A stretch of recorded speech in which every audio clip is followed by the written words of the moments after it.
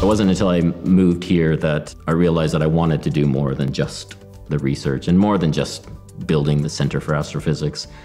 Part of my job was building bridges with many of the colleges and the schools around the region, helping to identify those students who would really benefit from sort of an intensive research experience.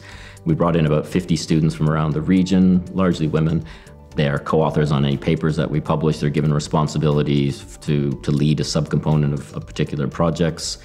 And we can see that that outreach, that engagement, the work that we've been doing, these 100 events that we do per year with schools and colleges around the region, is making a difference for our recruitment, but more importantly for improving diversity and widening participation. 10 years ago, about 10% of the first-year cohort were women, to now it's about 30% of the first-year cohort. That's the thing we take probably the greatest pride in.